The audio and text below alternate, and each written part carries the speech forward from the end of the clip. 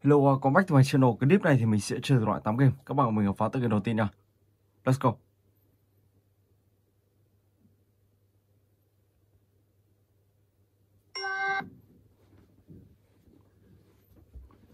Ok.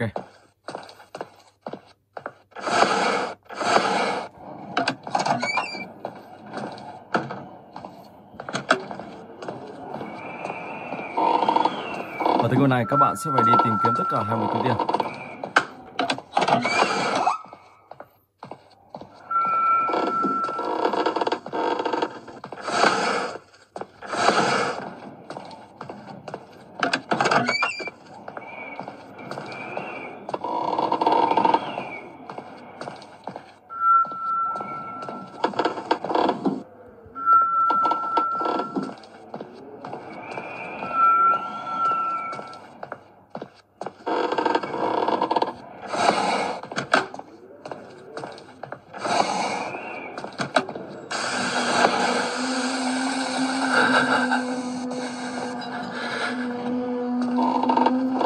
Ok, mình sẽ xuống dưới tầng hầm.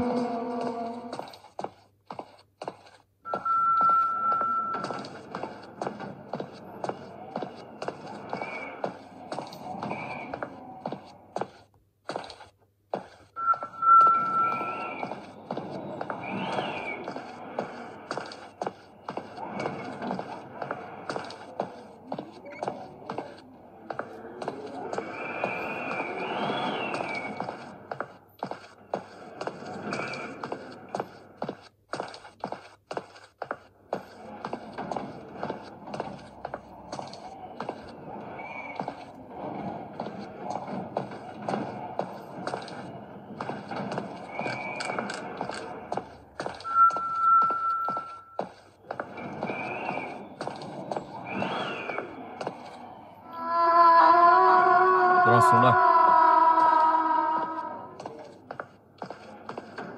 Ok.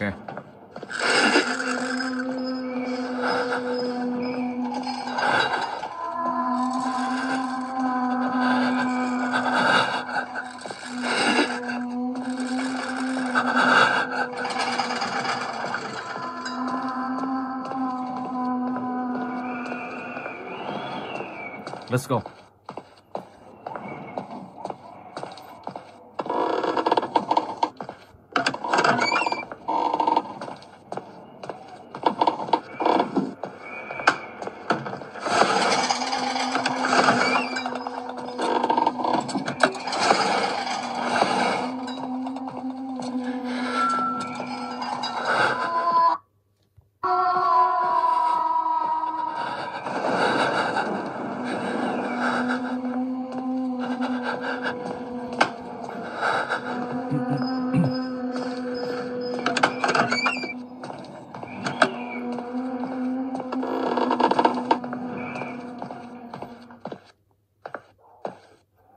Ok. Bây giờ exit. Đó, các bạn sẽ quay trở lại chỗ cũ. Sau đó thì sẽ chuồn ra khỏi đây.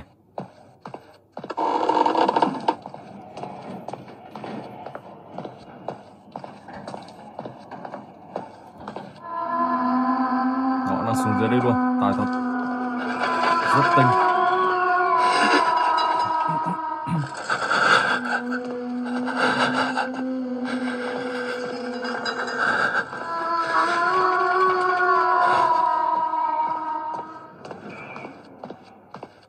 Rồi, chuồn khỏi đây thôi. Ok, và bây giờ thì mình sẽ chuyển sang tựa game thứ hai, Scary Teacher vào đây.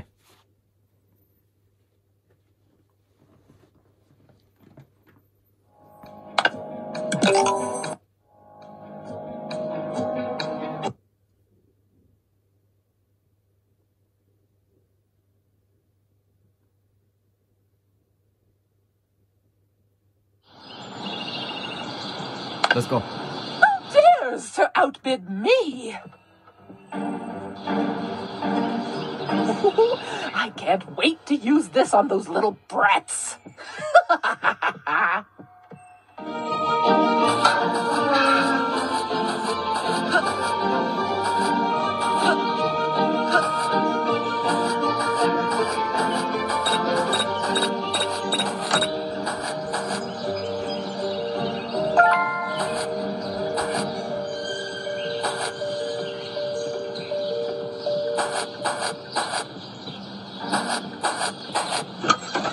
Đang đi đâu? Sau đó thì mình sẽ My cho vào tao coffee uống cà must phê. be cold by now.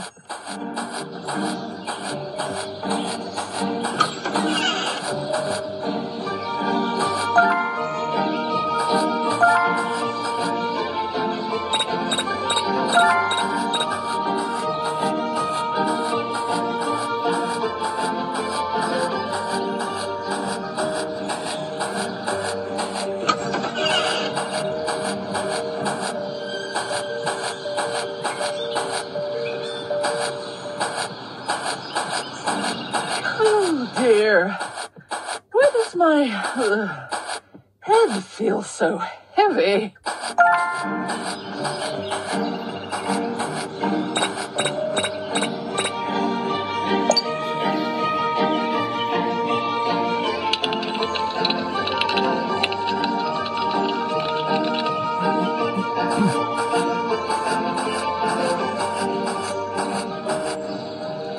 What just happened?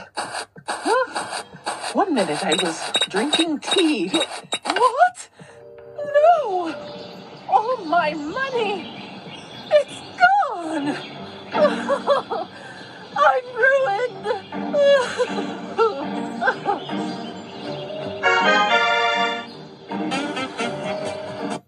Ok, và bây giờ thì mình sẽ chuyển tiếp sang cái tiếp theo. Dispatch.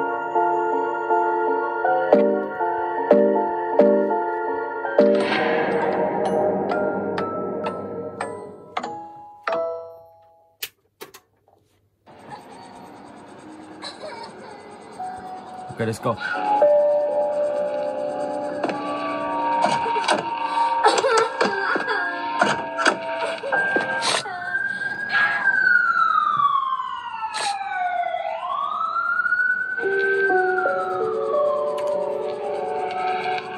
Một hai một 189. Ok.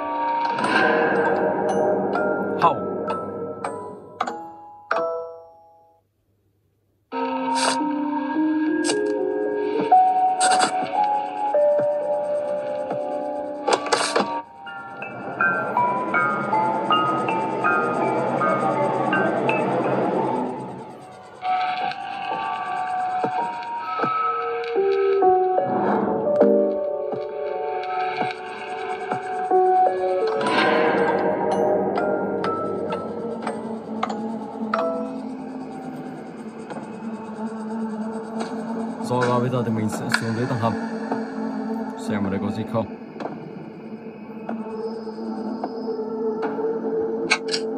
Đạn. Ok, các bạn sẽ thu thập những cái này sau để tiêu diệt yêu quái.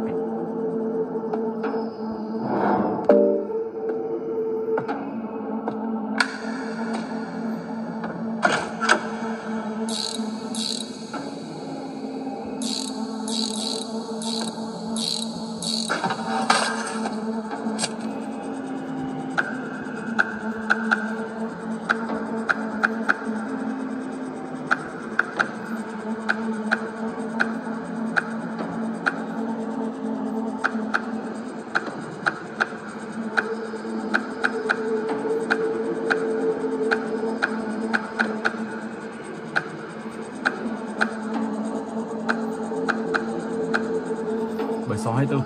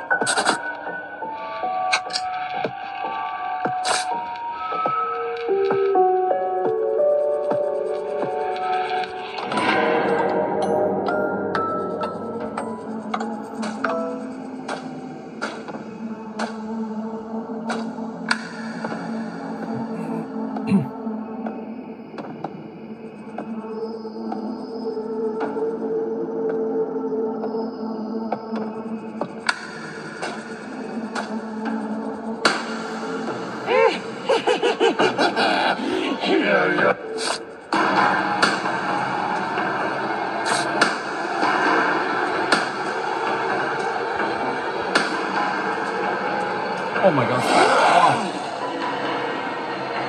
Chạy đúng vào chỗ người ông ta. Ok, rồi và bây giờ thì mình sẽ chuyển sang cái tiếp theo. Grandy 2.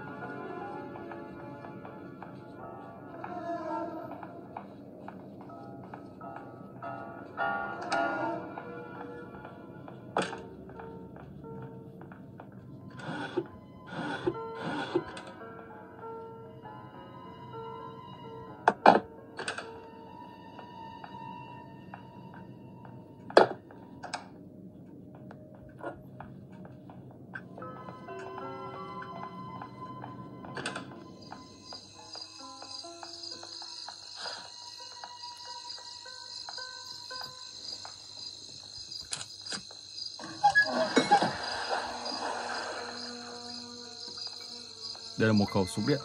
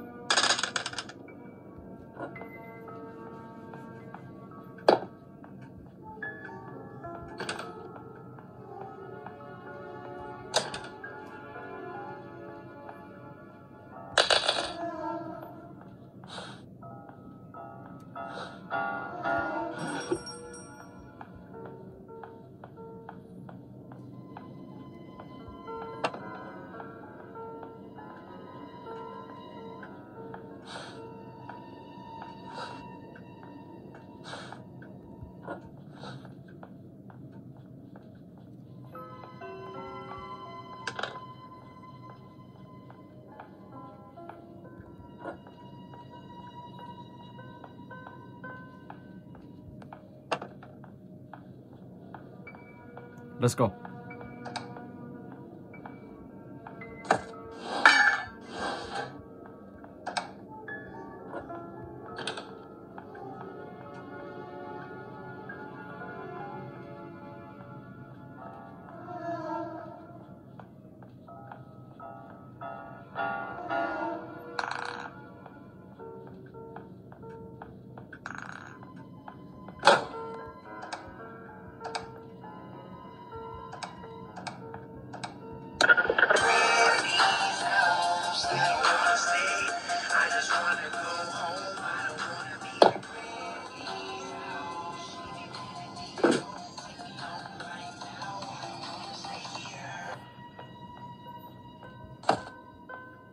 Oh my god, không hiểu sao ta lại đứng ở ngay trong này với Tài chứ.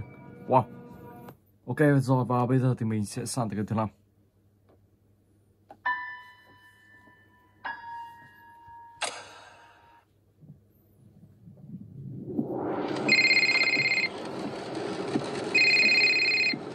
Hey, I was looking for you. Where are you? Just heading south.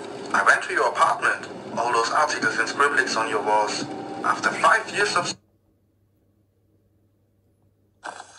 Let's go.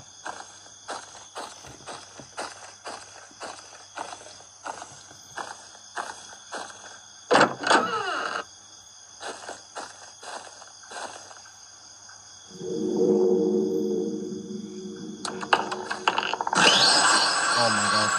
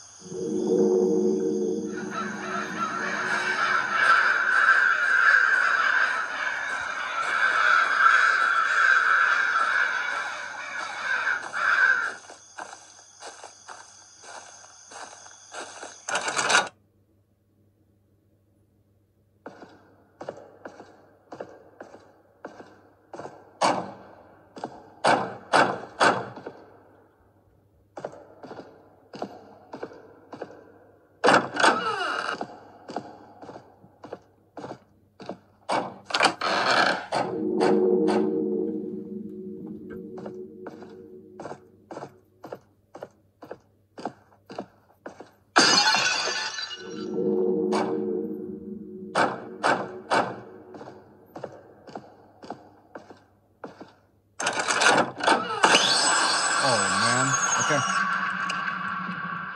Hai con ngựa này nhìn nhau này.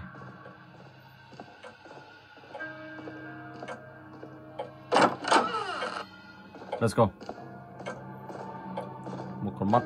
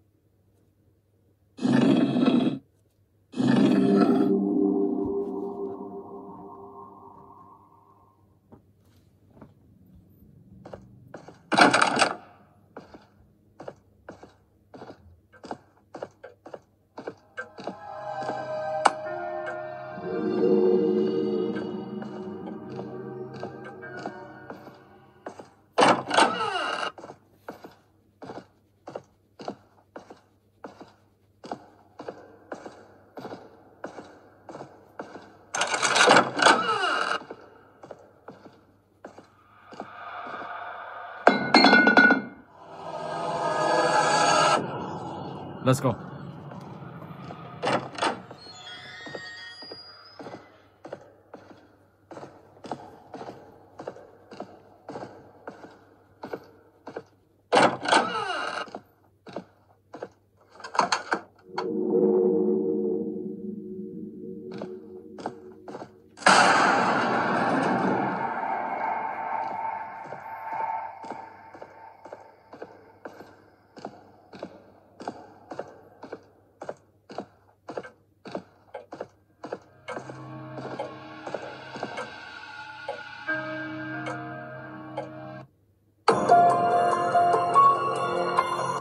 Rồi let's go. Và bây giờ thì mình sẽ sang tới cái tiếp theo, Roblox Piggy.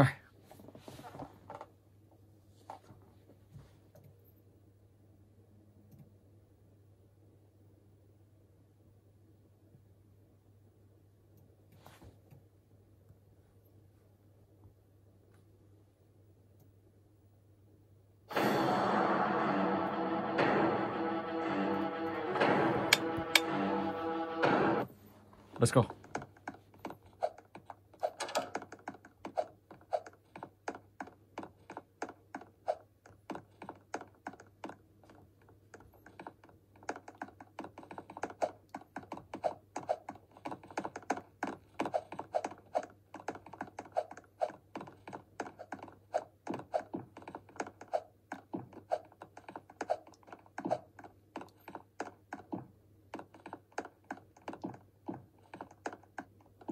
Anh chàng này đang múa ở đây. Anh ta không thèm đi đâu.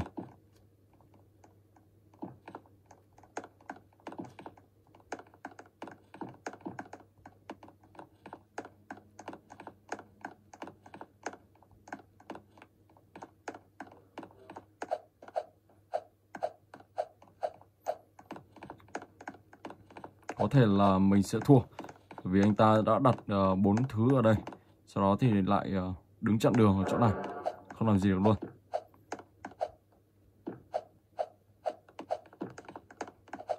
Những người bạn kia thì không biết đang tìm được cái gì rồi.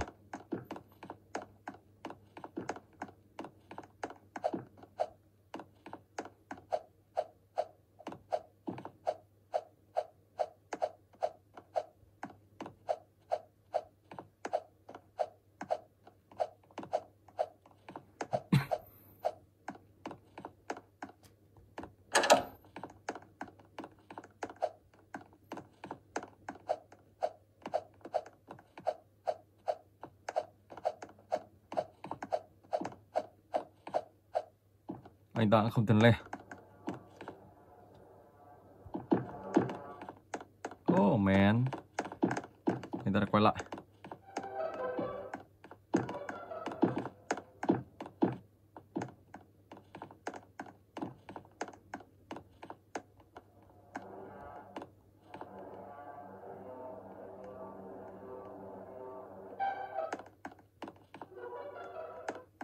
Oh my god. Ok, anh ta đứng chặn luôn đường thì làm sao mà đi nổi. Rồi, và mình sẽ chuyển sang cái tiếp theo. Granny.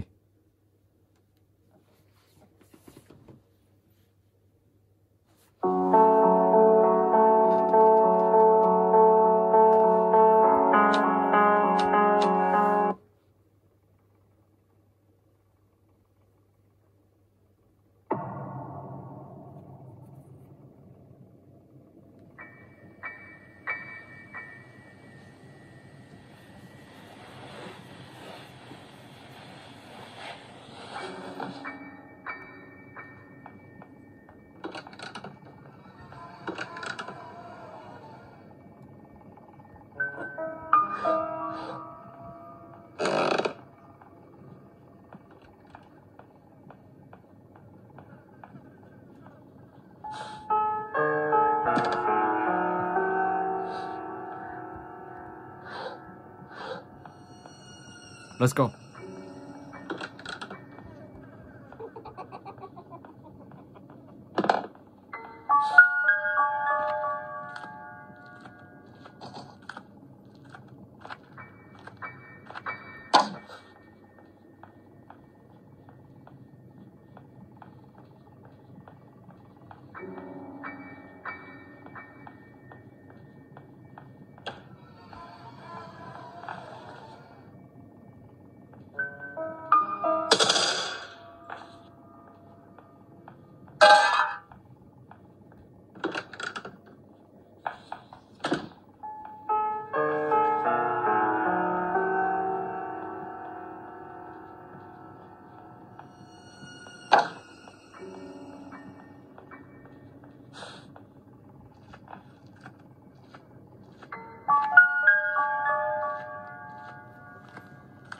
You want to play hide and seek?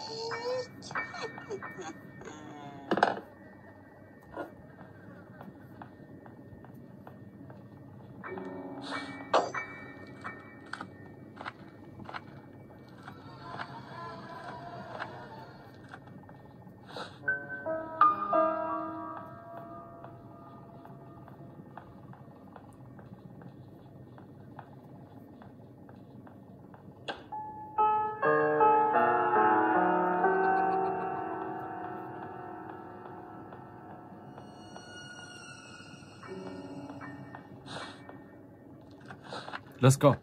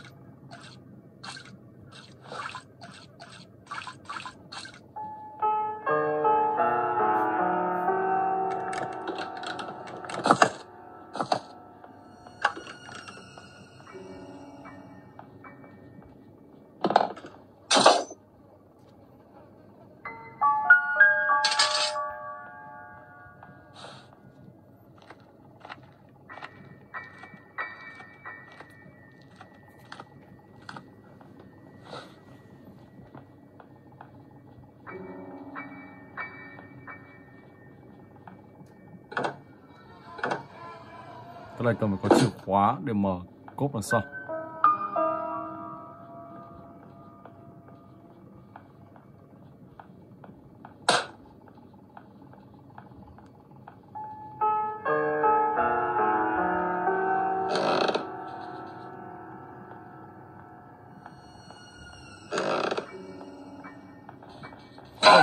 Wow. Và tao quay ngược lại luôn. Ok, và bây giờ thì mình sẽ chuyển tiếp sang cái tiếp theo, Slender Rushing.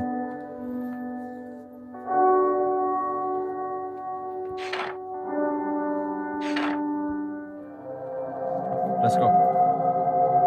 Và từ cái này các bạn phải đi xung quanh map bản đồ, sau đó thì sẽ tìm kiếm những bức hình được gắn trong map bản đồ này.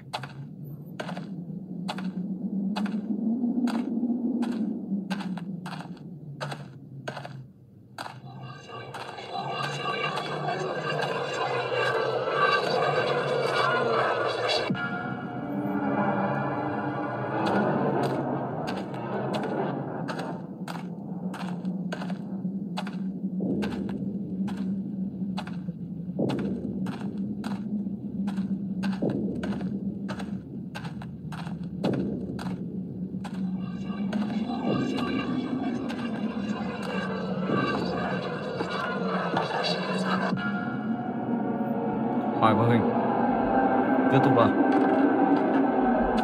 let's go. Đi thẳng bên trong. Rất nhiều cây cối ở đây. Đây như là kiểu như là một khu rừng. Và thỉnh thoảng có một ngôi nhà. Đây gọi là rừng giáp khu thị trấn.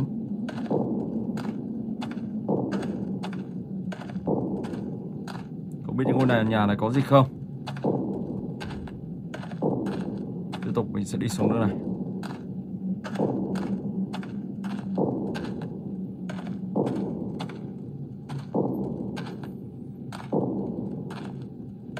Những bước chân của chúng ta rất là mạnh bạo, mạnh mẽ luôn. Tiếng chân rất là to.